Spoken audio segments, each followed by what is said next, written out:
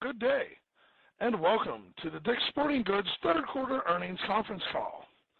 All participants are in listen-only mode. Should you need assistance, please signal a conference specialist by pressing the star key followed by 0. After today's presentation, there will be an opportunity to ask questions. To ask a question, you may press star then 1 on a touch-tone phone. To withdraw your question, please press star then 2. Please note today's event is being recorded.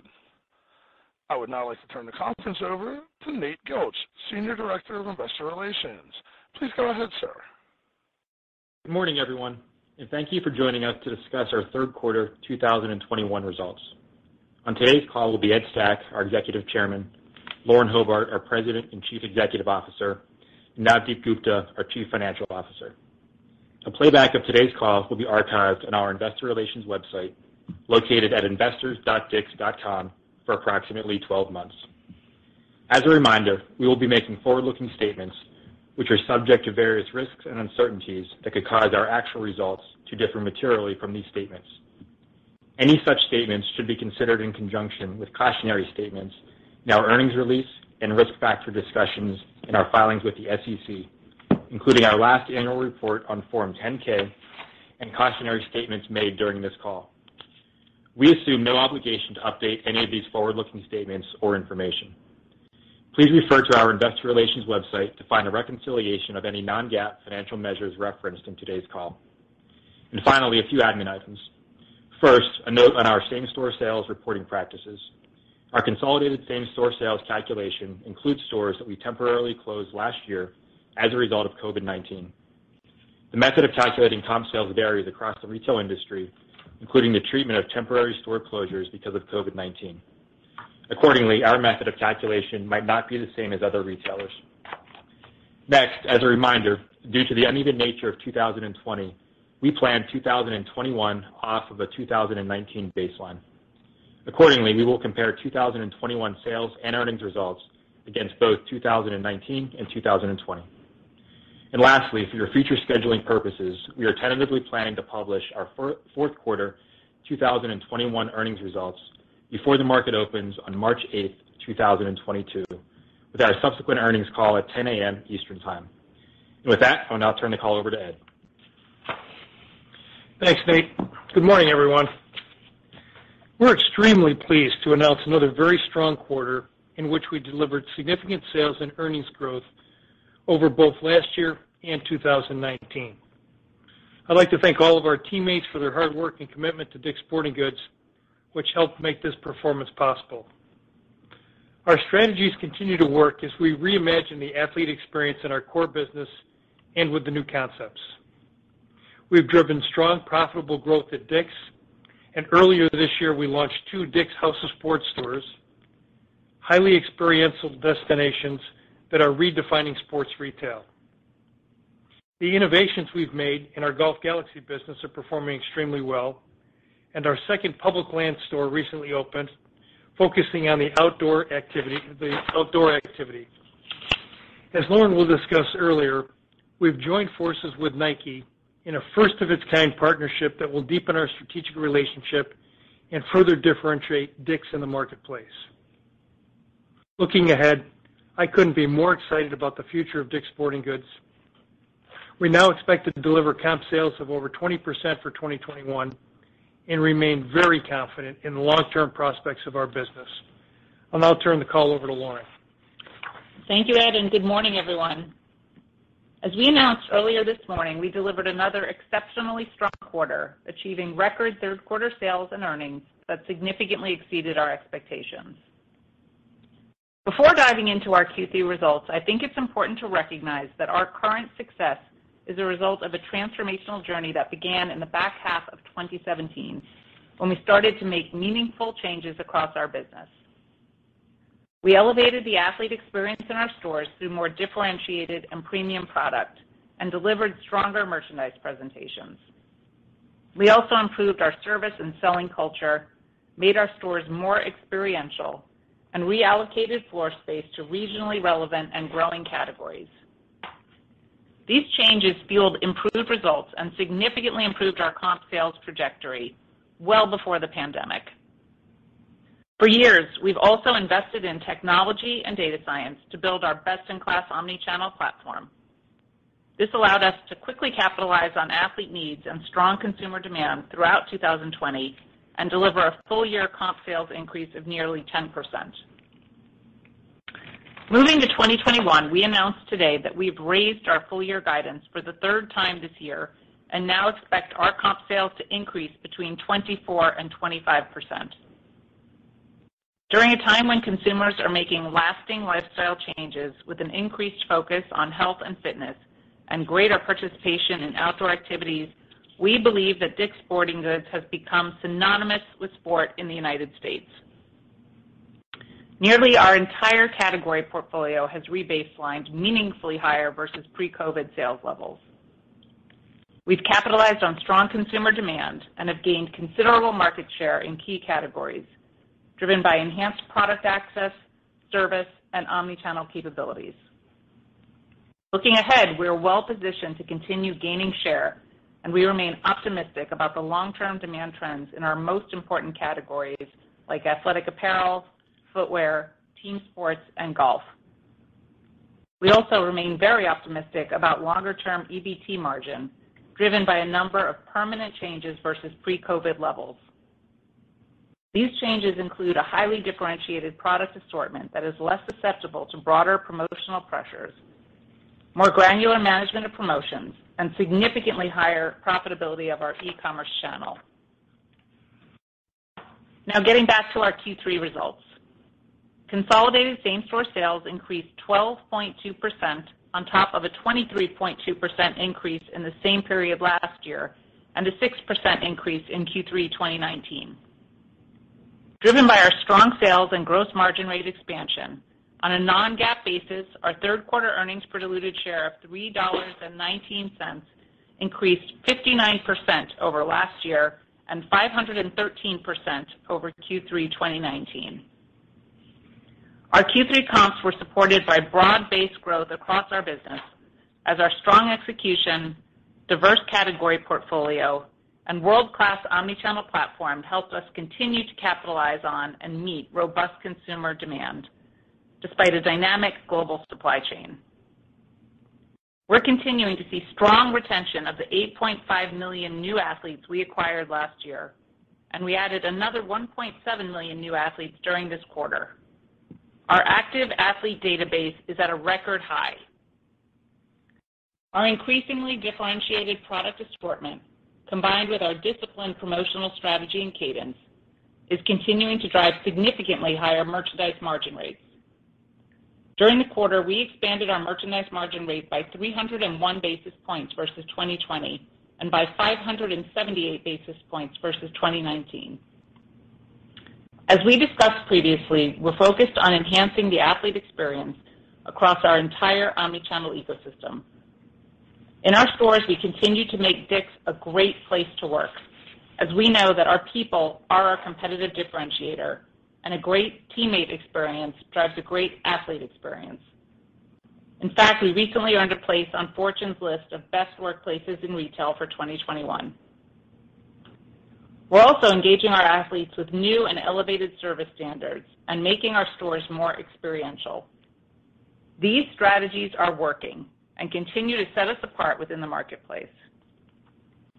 During the quarter, our brick-and-mortar stores comped up approximately 15% versus last year and delivered a 31% sales increase when compared to 2019.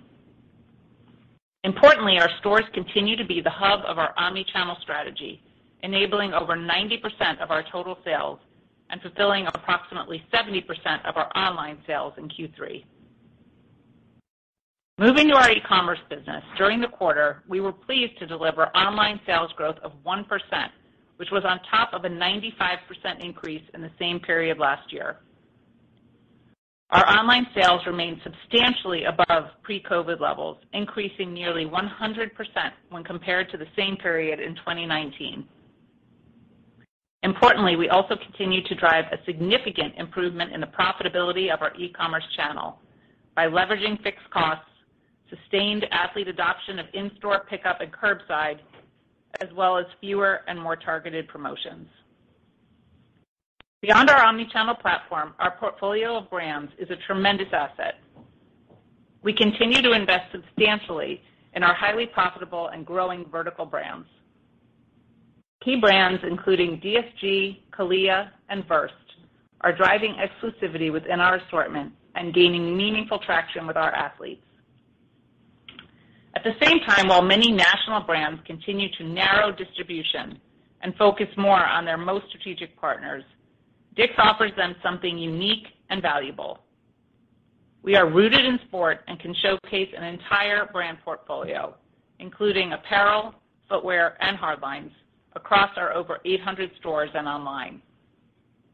Our brand partners continue to make significant investments in our business every year and provide us with increasing allocations of exclusive and differentiated products. These top-of-the-line products are highly coveted and rarely promoted, driving significant sales and margin momentum. Our strategic partnerships with key brands have never been stronger, and we're making big bets with important brand partners. To that end, we recently announced a groundbreaking new partnership with Nike that we see as truly transformative for the sports industry. Through this collaboration, DICK'S and Nike will create unmatched value for our athletes through exclusive products, experiences, content, and other specialized offers. Together, we'll embrace our collective strengths and capabilities to expand our reach, connect with even more athletes, and most importantly, serve them better. Our companies have a long and successful history of working together, and this demonstrates a deepening of the DICK'S and Nike relationship. This partnership is aimed at driving growth for both companies while serving our customers in a personalized way.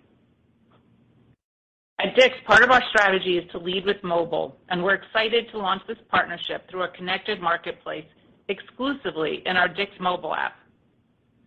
Looking ahead, we'll explore additional opportunities to work with Nike and our other strategic partners across our respective physical and digital properties to further enhance convenience, experiences, and content for our athletes. Now I'd like to provide a few updates on our newest concepts. First, we remain very pleased with our first two DICK'S House of Sport stores in Rochester and Knoxville. House of Sport is built around experience, service, community, and product, setting an unparalleled standard for sports retail and athlete engagement. Moving forward, we're excited to continue to refine and grow House of Sport while pulling key learnings into the rest of the DICK'S chain. We're also excited by the early results of our first two Golf Galaxy Performance Centers located outside of Boston and Minneapolis-St. Paul. Golf Galaxy Performance Center has been completely redesigned and equipped with TrackMan and Biomech golf technologies. We've also invested in talent to ensure our teammates become trusted advisors to golf enthusiasts of all levels. In addition to innovating within our core business, we also launched Public Lands, a new omnichannel specialty concept to better serve outdoor athletes. Our first Public Lands store recently opened here in Pittsburgh, and our second store opened in Columbus just a few weeks ago. We also launched PublicLands.com, a complete e-commerce experience for the outdoor enthusiast. While it's still early, Public Lands is off to a strong start, and we are very enthusiastic about this growth opportunity and its goal to get more people outside, exploring and protecting America's public lands. Before concluding, I want to spend a moment on the supply chain. Amidst a very dynamic environment, our team has done an excellent job working with our vendor partners and with our vertical brand manufacturers to ensure a robust flow of product to meet strong demand. We ordered aggressively to get ahead of this disruption, and our quarter-ending inventory levels increased 7.3% compared to the end of the same period last year. While there will continue to be inventory challenges across the marketplace, our fourth quarter is off to a strong start, and we feel that we are well-positioned within our industry this holiday season. In closing, we have exciting growth opportunities ahead of us, and as Ed said, we are very confident in the longer-term prospects of our business. As we continue to execute against our strategic priorities and reimagine the athlete experience, We believe the investments we've made to transform our business will strengthen our leadership position within the marketplace. Our teammates are at the center of this transformation, and I would like to thank them all for their continued hard work and dedication to our athletes. It's now my pleasure to turn the call over to our CFO, Navdeep Gupta, to review our financial results and our outlook in more detail. After joining the company in 2017 as SVP of Finance and Chief Accounting Officer, Navdeep was appointed to the CFO position last month. Navdeep's impact on our business has been phenomenal. Over the last 4 years, he's led most of the finance functions in the organization, and he's become a trusted partner to our entire executive team. He's also driven company-wide productivity efforts, served on our long-term strategic committee, and he played a really critical role in securing financing at the outset of COVID. Prior to DICK'S, Navdeep spent 11 years at Advance Auto Parts in various leadership roles, most recently serving as Senior Vice President of Finance. Earlier in his career, Navdeep held a variety of management roles at Sprint Nextel, and he served as a lieutenant in the Indian Navy. Navdeep's keen financial acumen and strategic vision will be instrumental to the continued growth and success of DICK'S. And with that, Navdeep, it is my pleasure to hand it over to you. Thank you, Lauren, for that very kind introduction. Good morning, everyone. It's great to be here on today's call, and I'm looking forward to continuing to work with each of you. With 3 quarters of the year now behind us, our consistent, strong results have demonstrated our ability to serve our athletes in a very differentiated way, while driving towards another record sales and earnings year in 2021. Let's begin with a brief review of our third quarter results. Like Lauren said, we are excited to report a consolidated sales increase of 13.9% to approximately $2.75 billion. Consolidated same-store sales increased 12.2% on top of a 23.2% increase in the same period last year and a 6% increase in Q3 of 2019. Our strong comps were driven by growth across each of our 3 primary categories of hardlines, apparel, and footwear, as well as an 8.5% increase in transaction and a 3.7% increase in average ticket. When compared to 2019, consolidated sales increased 40%. Our brick-and-mortar stores comped up approximately 15% versus 2020 and delivered a 31% sales increase when compared to 2019 with roughly the same square footage. Our e-commerce sales increased 1% versus last year on top of a 95% online sales increase in the third quarter of 2020. Compared to Q3 of 2019, our e-commerce sales increased 97%. As a percent of total net sales, our online business has grown from 13% in 2019 to 19% in the current quarter. E-commerce penetration was 21% last year. Moving to gross profit. Gross profit in the third quarter was $1.06 billion, or 38.45% of net sales, and improved 354 basis points compared to last year. This improvement was driven by merchandise margin rate expansion of 301 basis points and leverage on fixed occupancy cost of 111 basis points from sales increase. The increase in merchandise margin was primarily driven by fewer promotions due to our increasingly differentiated assortment and disciplined promotional strategy, as certain categories in the marketplace continue to be supply constrained. We also saw a favorable sales mix. In addition, we were able to pass through selective price increases to help cover merchandise cost increases from higher supply chain and input costs. As expected, these improvements were partially offset by higher freight costs resulting from global supply chain disruptions and our prioritization of inventory availability over costs. Compared to 2019, gross profit as a percent of net sales improved 886 basis points, driven by merchandise margin rate expansion of 578 basis points due to fewer promotions, as well as leverage on fixed occupancy cost of 370 basis points, which again was partially partially offset by higher freight costs.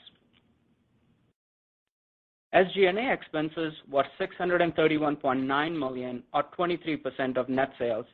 However, leveraged 151 basis points compared to last year, due primarily to the increase in sales. SG&A dollars increased $40.8 million, due primarily to current year cost increases to support the growth in sales. In the prior year quarter, SG&A included $43 million of COVID-related costs.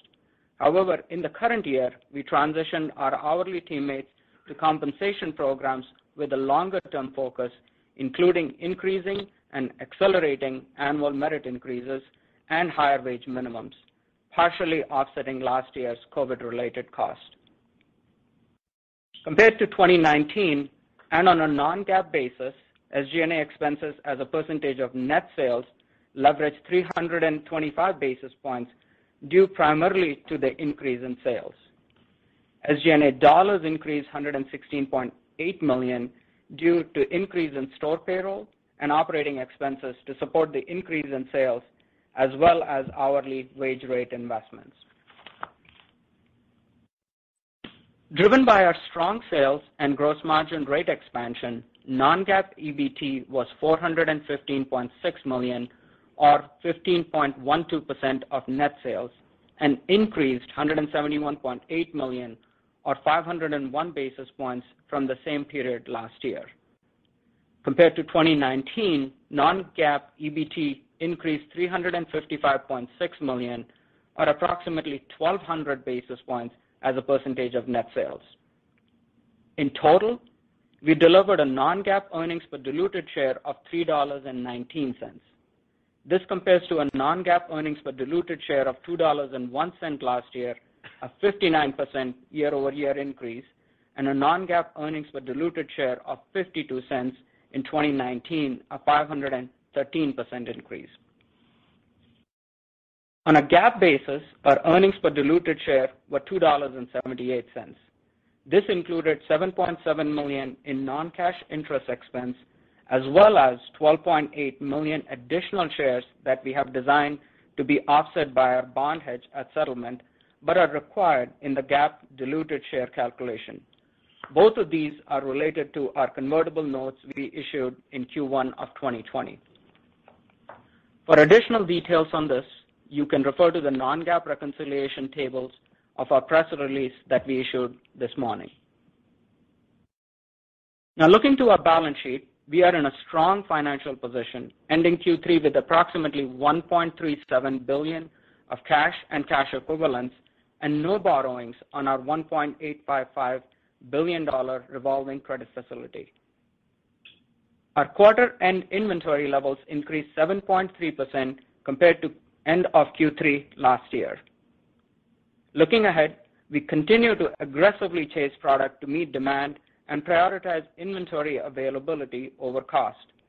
As part of this, we expect elevated freight expenses to continue at least in the fourth quarter and have included the impact of this within our outlook. To reiterate Lauren's comment, while there will continue to be supply chain challenges across the marketplace, we feel that we are very well positioned within our industry this holiday season. Turning to our third quarter capital allocation, during the quarter, net capital expenditure were $54.1 million. We paid $503 million in dividends, which included a special dividend of $5.50 per share that we announced last quarter. We also repurchased 2.17 million shares of our stock for approximately $273 million at an average price of $125.80. We have approximately $605 million remaining under our share repurchase program. Year to date, we have returned nearly $1 billion to shareholders through dividends and share repurchases. Looking ahead, we will continue to invest in the profitable growth of our business while maintaining an appropriate level of cash on the balance sheet. Returning capital to shareholders will also continue to be an important component of our capital allocation strategy. Now let me move on to our fiscal 2021 outlook for sales and earnings. While still early, Q4 is off to a strong start. Taking this into account, along with our significant Q3 results, an expectation of a continued strong consumer demand, and our confidence in our ability to navigate the global supply chain challenges, we are raising our consolidated same-store sales guidance and now expect the full year comp sales to increase by 24% to 25% compared to our prior expectation of up 18% to 20%. This is on top of 9.9% increase in consolidated same-store sales last year and a 3.7% increase in 2019. At the midpoint, our updated comp sales guidance represents a 39% sales increase versus 2019 compared to a prior expectation of up 33%. On a non-GAAP EBT basis, we expect the full year results to be in the range of $1.89 billion to $1.92 billion compared to a prior outlook of $1.61 to $1.67 billion, which at midpoint and on a non-GAAP basis is up 333% versus 2019 and up 160% versus 2020. At the midpoint, non-GAAP EBT margin is expected to be approximately 15.7%. Within this, gross margin is expected to increase versus both 2019 and 2020, driven by leverage on fixed expenses and higher merchandise margins. This assumes higher freight costs and fewer promotions compared to both 2019 and 2020 for the fourth quarter. SG&A expenses is expected to leverage versus both 2019 and 2020 due to the significant projected increase in full-year sales. In total, we are raising our full-year non-GAAP earnings per diluted share outlook to a range of $14.60 to $14.80 compared to a prior outlook of $12.45 to $12.95. At the midpoint and on a non-GAAP basis, our updated EPS guidance is up 298% versus 2019 and up 140% versus 2020. Our updated earning guidance is based on 99 million average diluted shares outstanding and an effective tax rate of approximately 23.5%. In closing, the work that we have done over the past several years to re-architect our strategy, operations, and financials sets us up well to deliver improved value to our shareholders over the long term. This concludes our prepared remarks. Thank you once again for your interest in DICK'S Sporting Goods. Operator, you may now open the line for questions. Thank you. We will now begin the question and answer session. To ask a question, you may press star then one on your touch-tone phone. If you are using a speakerphone, we ask that you please pick up your handset before pressing the keys. To withdraw your question, please press star then two. Today's first question comes from Simeon Gutman with Morgan Stanley. Please go ahead. Hi, good morning, everyone. My first question on gross margin. Visibility around maintaining some of these, COVID-related gains. Is it improving? Do you have a sense of that? And are there any examples of categories where promotions may have come back and you're managing that margin at just a structurally higher level? Thanks. Hi, Simeon. We feel very strongly about our gross margin improvements because they are not just coming from various COVID-related activity. It's more a result of a very differentiated merchandise assortment that we've put in place over the past several years. So we have been less promotional, but really the thing that's driving our merchandise margin increases is our product assortment and the fact that these more desirable products don't go on sale so much. And so we do feel long-term confidence in our margin. Yes, Simeon, I'll just add on the promotions that are coming back. We are yet to see a change in the promotional landscape, especially as we look to Q3. We didn't see a significant change. It's still early in Q4, and we are paying a close attention to the landscape overall for the holiday season here. And thanks, Navdeep. And maybe I'll ask you the follow-up since you have such an easy comparison for your first year as a CFO. Initial planning for 22 on the top line. I know you won't give us a framework, but is it a year of digestion, reversion, or do you think the business keeps compounding and grows? Yeah, Simeon, thanks for the comment. I think so. It's a little bit too early for us to guide as yet for 22. As you can expect, we are in the process of creating our internal expectations and budgets for 22. So we will share more in due course. However, I think so the comment that I will definitely say is we feel really strongly about the gains that we have seen all throughout this year, especially in some of the key categories like apparel, footwear, team sports, and golf. So those are the core categories for us, and we have definitely gained share this year consistently, and that gives us a lot of confidence as we look to 22.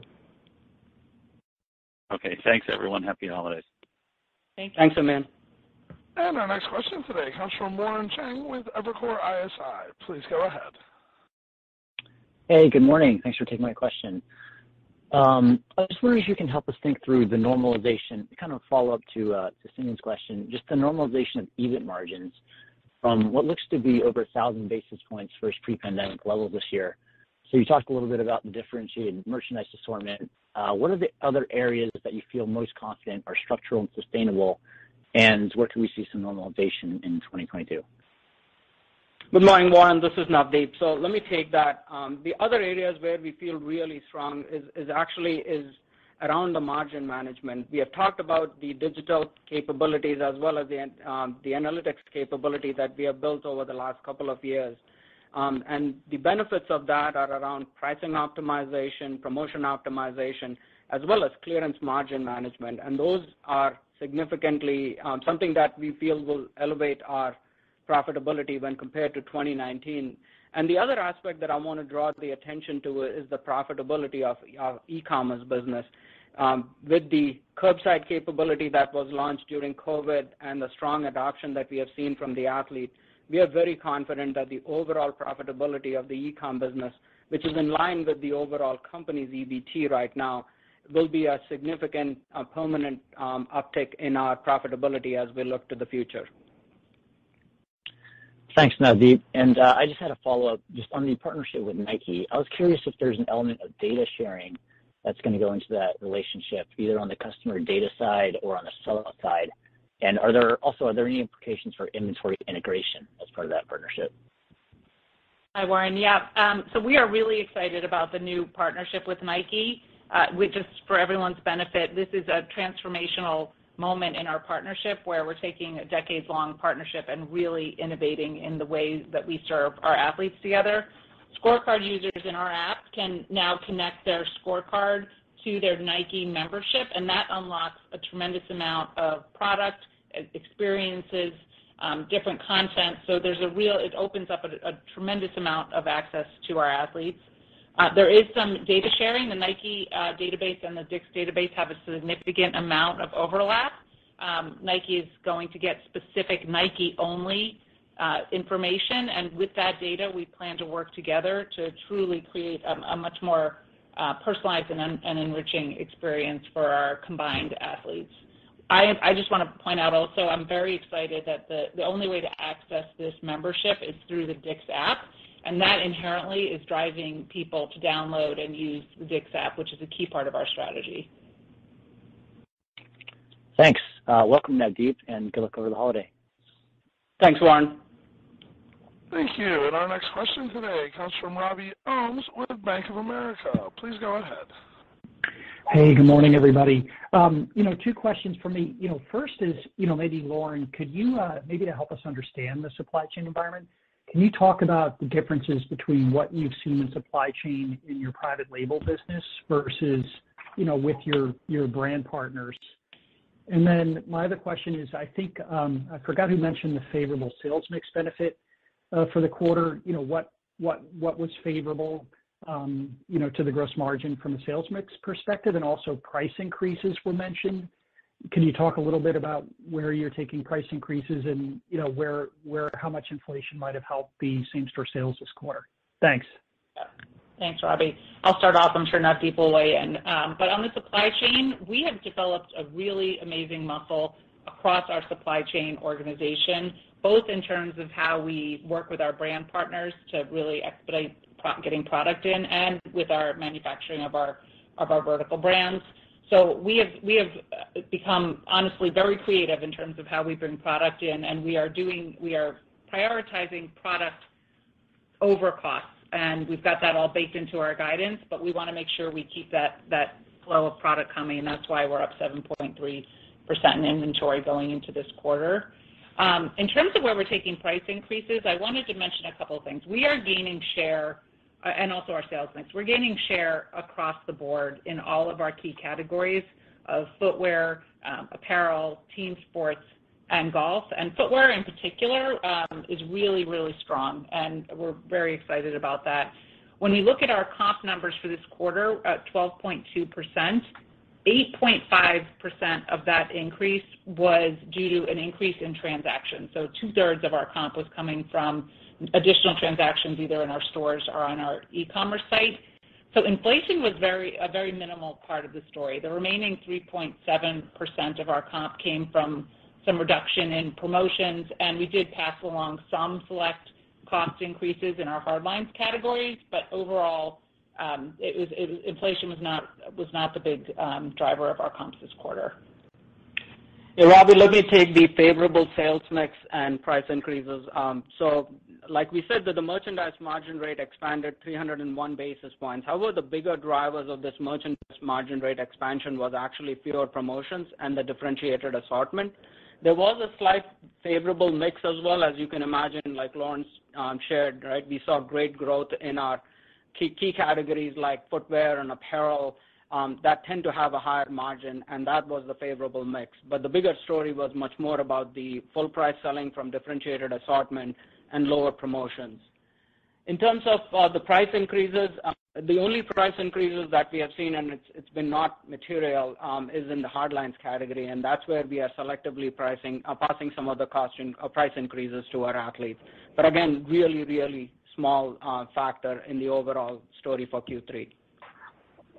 That's very helpful. Thank you very much. Thanks, Robbie. And ladies and gentlemen, our next question comes from Adrienne Yih with Barclays. Please go ahead. Good morning. Congrats on another really standout quarter. Lauren, I guess my kind of high-level question is, you're in a very rare position of excess margin, well above inflation, to be able to invest in IT, CapEx projects, marketing. Can you talk about where you're putting those dollars to stay ahead of the competition? And then Navdeep, welcome. Good to talk to you again. Can you talk about the AHR, the average hourly rate minimum that you kind of just invested in? Where are you now? And maybe some stats on turnover, employee happiness, et cetera, and how that's also advantaging you. Thank you. Adrienne, good to talk to you. We have been investing in our business for the long term for many, many years now, and that's part of this overall transformation that we've been on since 2017. We've invested in our store footprints. We've made our stores more experiential. We've elevated the footwear decks and the golf areas and a huge baseball attack team. We're investing in technology so that when the pandemic happened, we were able to spin up curbside and we're able to leverage our entire omnichannel ecosystem. So we continue to invest in all aspects of our entire omnichannel system. I'll let Navdeep speak to the hourly minimums. However, I do want to say that we have become what I would say is an employer of choice, and our retention is lower, and we're really well staffed going into the holiday. So we feel really good about the way we are engaging with our teammates and how we're going to be staffed going forward. Adrienne, to hit upon the average wage rate minimum. So I would say two things. One, as you recall, we gave what we call as hero pay last year, and when we transitioned away from the hero pay at the beginning of this year, we gave accelerating as well as an increasing merit increases to our hourly teammates. We did another similar change here in middle of this year, and our intent here is to continue to provide a very competitive wage within the market that we operate and find the right talent that we need to be able to provide a differentiated experience to our athletes as they walk into the store.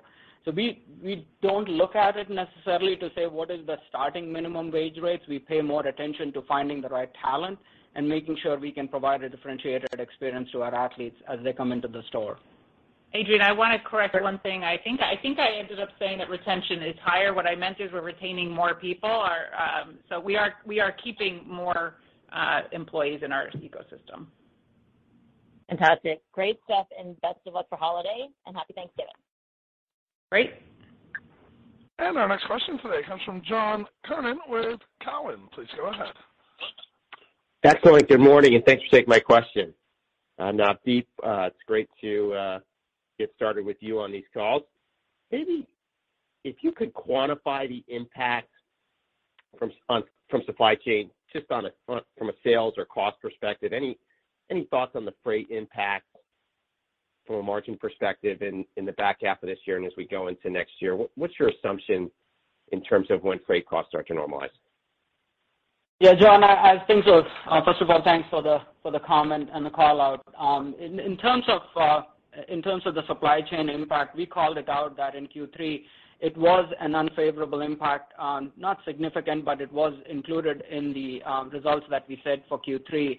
I think so it's going to be a little bit more pronounced as we look to Q4, as we are continuing to prioritize the availability over the supply chain expenses, and that increase has been again contemplated in our guidance. And to look beyond, I think so the overall situation remains really fluid, and we'll continue to monitor really closely to make sure we are doing the prudent decisions between the supply chain expenses and the price increases. However, we feel that this disruptive kind of the place will remain here at least until the first half of 2022. But we'll continue to pay a close attention to it. Understood. This my follow-up, it goes in a different direction, just on capital allocation. Pre-COVID, DICK'S was an organization that ran with pretty lean levels of cash on the balance sheet and was opportunistic in terms of returning cash to shareholders through dividends and buybacks and also reinvesting in the business. By the end of this year, it looks like you could have $1.8 billion in cash, $1.4 billion or so in net cash. How should we think about share buyback, capital allocation, and then dividend as we go into next year? Thank you. Yeah, John, first of all, I would say that we are very, very happy with the fact that we were able to return nearly $1 billion of excess cash to the shareholders this year between the special dividend, the normal dividend, as well as the share buyback. And like you called out, I think one of the things that we have learned through pandemic is to make sure that we have more than sufficient level of cash on the balance sheet. So we, like I said in my prepared comments, we will keep appropriate level of cash on the balance sheet as we continue to look to the immediate future. In terms of returning the excess cash to the shareholders, we'll continue to do what we have done always, that we will look to continue to grow our dividends and continue to opportunistically buy shares. I feel like, when you look at the kind of the elevated levels of cash that you may be seeing on the balance sheet, we feel like our working capital is continuing to be an area where we need to invest, and because the demand continues to remain strong and we are flowing the product that is from the supply chain perspective. However, the in-stock potentially has some opportunities that we are working through. So the areas of investment for us would be continuing to work on working capital and like Lauren called out, continuing to build some of the new differentiating capabilities that we have been investing in. That's great. Thank you. And best of luck in the holidays. Thank you. And our next question today comes from Michael Baker at D.A. Davidson. Please go ahead. Hi. Thanks, guys. Just a couple. First, not to be so short-term focused, but can you just tell us, is your fourth quarter outlook, how does that compare to how you thought about the fourth quarter, when you gave the back half outlook or the implied back half outlook 3 months ago? Are you more confident, less confident, equally confident in what you're seeing in front of the holidays? Hi, Michael. Yeah, we are much more confident, and in fact, that's why we've taken up our full year guidance to that comp of up 24 to 25%. We feel as we've gotten closer, and we were always concerned about supply chain, and now that we can see how the quarter is going to shape up from an inventory standpoint, we feel really good about the quarter and have taken the guidance up. Okay, great. That's helpful. One more. This is more of a bigger picture one since I just asked a short-term question. Can you talk about or quantify or conceptualize in any way the percent of product today that you would consider to be differentiated either because it's a vertical brand or it's one of those, exclusive products that you're getting from your vendors compared to where it was, I don't know, pick a year, last year, 2017, when you started this transformation. Just some way to sort of conceptualize that would be great, if possible. Yeah, it's a great question. We are significantly more distinctive in our product assortment than we were a few years ago, and versus 2017, meaningfully more so. If you think about the fact that before we even had footwear decks, we just did not get an allocated or high heat access to product at all. And our vertical brands continue to grow and gain share. So we're not going to provide the number, but it is a meaningful increase such that we feel like it's a key driver of our margin rate expansion and go forward. Fair enough. One more quick one, if I could. Just any color on team sports versus, some of the categories that were really strong over COVID, like maybe kayaks or bicycles. How those? I imagine team sports are much better than they were a year ago. Are some of those other areas, holding up even as we're moving further away from the pop at the beginning of the pandemic? So if you could sort of talk about that would be great. Thanks. Yeah, it's a really great question. I think it's a really important question. When you look at the increases that we had from what you would maybe say COVID categories, surging categories, you mentioned kayaks and bikes, but you could say fitness as well. Every single category has meaningfully rebaselined versus what the pre-pandemic levels were. That's true of golf as well. Team sports in particular have come back guns blazing, that's the wrong expression, but come back really, really strong as that people are really valuing their time outdoors. And we're seeing team sports across every single business really, really pick up. At the same time, those other categories are holding their own and are significantly higher than they were 2 years ago. So that's a meaningful part of our comp story. Yeah, great. Appreciate the color. Thank you. Thank you. And our next question today comes from Christopher Horvers with J.P. Morgan. Please go ahead. Thanks, and good morning. So my first question is, there are certain categories that are more exposed to areas like Vietnam. Can you talk about what your expectations are around footwear and golf in terms of, the risks that, you could see increased out of stocks as you proceed towards Christmas?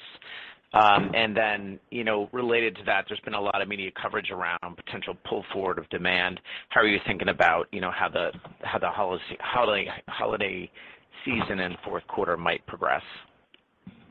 Yeah, so we've been managing supply chain challenges for the entire time of the pandemic, and the more recent challenges that you referred to in Vietnam and Southeast Asia, we have been aware of managing through with our key brand partners, and we do feel we're in a position to continue to gain share and have great access to product. So as you look at out of stocks for Christmas, not a concern related to those issues, and we feel really good about the inventory levels that we have. Have consumers pulled forward demand? So far in Q3, we didn't think that was the case. We don't think that's the case. Obviously, we have Thanksgiving this weekend. Anecdotally, the news is buzzing about lack of product availability across every single retailer, so I imagine there will be some pull forward, but time will tell, and we'll look at how the quarter shapes out. Got it. And then as you think about, some other categories, as you get into 22, are there any categories where you say, you know what, the momentum in this category can continue to accelerate for one reason or another? Maybe it wasn't a COVID beneficiary category. Maybe it's, better allocations from vendors. Maybe it's, more from sort of pricing and promotional management. Yes, I think this is another really important question, but we believe that all of our key categories, be it footwear, apparel, team sports, golf, can continue to gain share and continue to accelerate. We have differentiated our assortment such that we have brought in 8.5 million new customers last year and another 1.7 million this past quarter, and we're retaining those customers. And at the same time, the national brand partners have been very vocal about the fact that they're narrowing distribution and going to be focused on strategic partners, and we are fortunate to be in a position where we are strategic partners to all of the key brands in the category. So I believe we're going to see continued, momentum in key categories and share gains. So I guess just to put a fine point on it, do you expect that you could see growth from a top-line perspective in 22? So we're not going to guide to 22 right now. We do feel confident that we've meaningfully rebaselined versus 2019 and that our profitability has meaningfully expanded since that time, but we're going to have to wait to guide to 22. Thanks so much. Have a great holiday season. Yep. Thank you. And our next question today comes from, and pardon the pronunciation, Paul Lejuez with Citi. Please go ahead. Hey, thanks, guys. Curious, are you seeing higher prices from vendors outside of the hard goods category, like apparel and footwear, as you look out for the first half of 22? And what's the plan for pricing in those categories specifically? And then second, just curious, just high level, where you think your market share is coming from and how that might differ on a category by category basis. Thanks. Yeah, our strategy going into next year is going to be to work with our vendor partners and manage pricing, keeping in mind the balance between what's right for the customer and what's right for the business. And so we will continue to manage that as we go forward and assess where the pricing is coming in. Our market share gains, as I just mentioned, we believe are coming from multiple places. It's coming from our differentiated assortment, maybe in perhaps categories like footwear. But if you look across other categories, we are gaining market share in virtually every category in which we compete, and we feel really, really confident about that.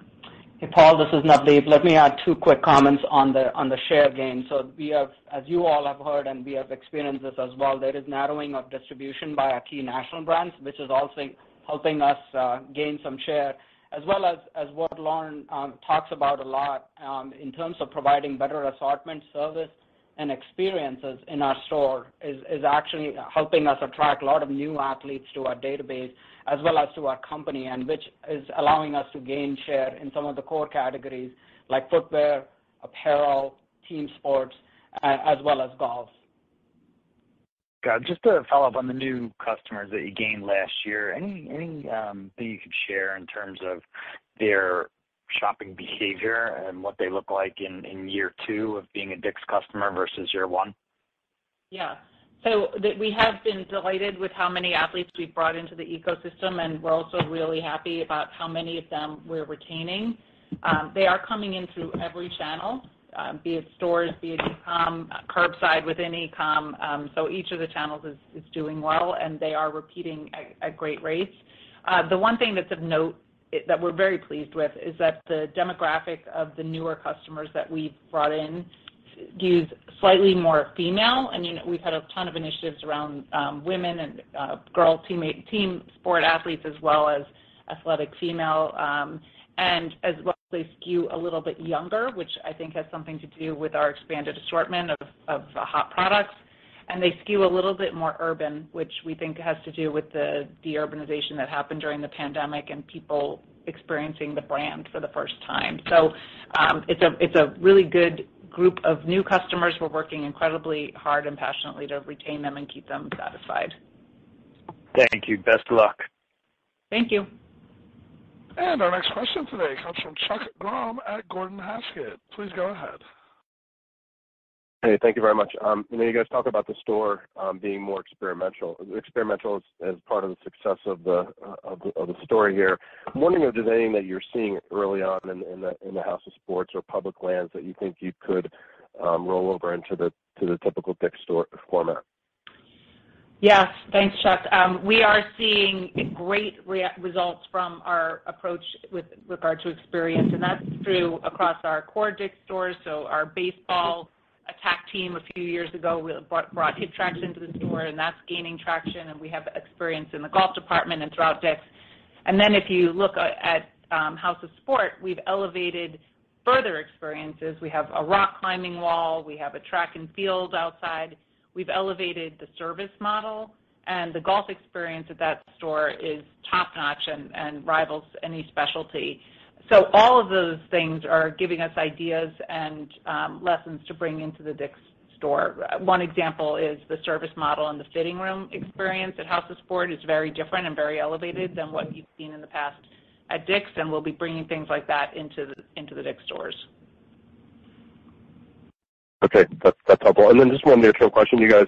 I'm just trying to reconcile your comments that the fourth quarter's off to a great start with your implicit fourth quarter comp guide, which on the stacks looks like it's a pretty big deceleration. I presume that's just the status of being conservative, given that it's still early in the quarter, but just wanted to see if you could just flush that out for us. Yes. So we have taken our guidance up significantly as we get closer to the quarter, and we are more confident in our inventory levels. I think one thing to note is that even at the midpoint of our guidance, the sales are up 23% to double LY, and we are expecting this to be a much more non-promotional quarter than previous holidays. So there probably is some conservatism baked in. We're still going up and down with the challenges to make sure we have the exact perfect product for everybody that comes in, but we are really feeling good and increasing our guidance each quarter on Q4. Great. Thanks a lot. Good luck. Thank you. And the next question today comes from Michael Lasser, UBS. Please go ahead. Good morning. Thanks a lot for taking my question.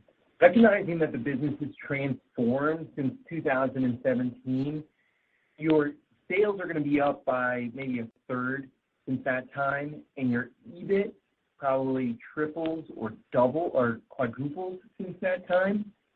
The debate really is what's a sustainable level, recognizing that you're averse to giving us some long-term margin target. Is there a minimum operating margin that you think is realistic for the business? Is it the 8% operating margin that you did in 2020 when your stores were closed for a period of time? Hey, Michael, this is Navdeep. I think there's the two things I would say to that. First of all, we are working through our long-term guidance. Having said that, what we feel internally very confident that our business has significantly baseline higher than where 2019 was.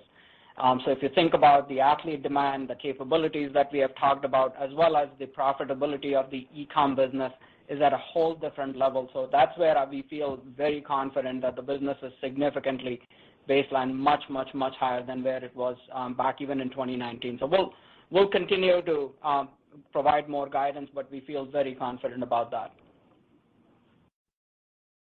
My follow-up question is, can you frame out any potential investments that you think are on the horizon in 2022, investing in experiential new stores, the labor market's likely to remain tight. All else being equal, if your sales were flat, do you think you could maintain this operating margin next year?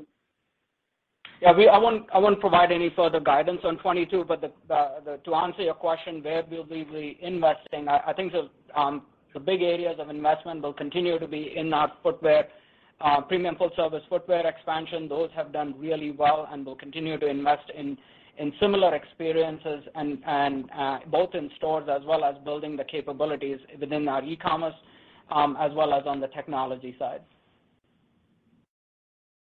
Thank you very much, and have a good holiday. Thank you. Our next question today comes from Sam Poser with Williams Trading. Please go ahead. Thank you for taking my questions. I've got a handful here. One, what % of your business, this is a two-parter, is your loyalty customer doing right now? And have you seen the newer loyalty customers who have been signed up over the last year, almost 2 years now, be more active than the customers that had signed up previously? Yeah, the percentage of our business that's actually in the scorecard database, the percentage of our transactions is over 70% and continues to be growing and strong. And we have seen new scorecard customers be more active. You see that in the results that we have and the growing comps. So yes, they are more active, they are more omni-channel and more profitable. And then this is a two-parter again. Nike, the partnership with Nike. I noticed online that you were getting access to some product that isn't normally as accessible in your channel. So with the partnership, are you going to be seeing, a larger degree of, I'll call it launch type product? And then secondly, given the supply chain constraints or disruptions,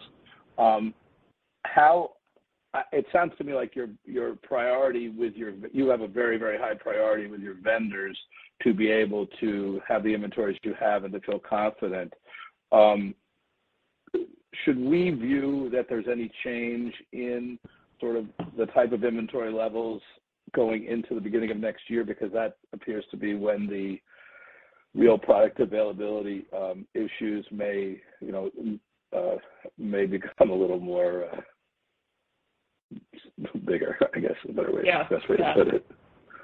Yeah. So to answer the first part of your question, you're correct. We are going to see, and we already are seeing, a larger degree of launch-type product in that connected membership experience, and we've also connected our inventory across the board, so we should be seeing the benefits of that. We are being prioritized by vendors and our strategic partners, and so obviously it's too soon for us to guide into 2022, and some of the supply chain issues that have been going on for the last 2 years will continue. They continue to change, but we're well prepared to deliver a good customer experience. Great. Thanks very much. Have a happy Thanksgiving, happy holidays. Thank you. You too. And our next question comes from Seth Basham with Wedbush Securities. Please go ahead. Thanks a lot. Not to be too short-term focused, but just thinking about the implied guidance for the fourth quarter. Obviously, it implies a pretty material slowdown on the top line, but also much less margin expansion. Other than more limited leverage of fixed cost and a little bit more freight pressure, are there any other headwinds that you're experiencing in the fourth quarter guide? Yes, sir, this is Navdeep. I think you nailed the two of the biggest areas as you looked at the profitability of the business. Outside of those, we feel really good that we'll be able to continue to manage. And potentially another area that we are looking into would be advertising, considering that this is the peak holiday season, and advertising would be another area that I would briefly call. Got it. Helpful. And my follow-up question is just around some of the new concepts like House of Sports and Public Lands. Do you have enough confidence in how those new concepts are performing that you'll accelerate store openings in 2022 and beyond? We are really confident in both House of Sport and Public Lands, and we do have stores, being prepared to open next year for both concepts. So we will continue appropriately to grow the concepts while we optimize them and expand them. Yes, Seth, I would add that, in addition to opening new stores, we also have some of the conversion opportunities on our existing stores. So it's a relocation, conversion, as well as new store opening opportunity when we look at the new concepts. Understood. Thanks a lot, and happy holidays. Thank you. And ladies and gentlemen, today's final question comes from Joe Feldman at Telsey Advisory Group. Please go ahead.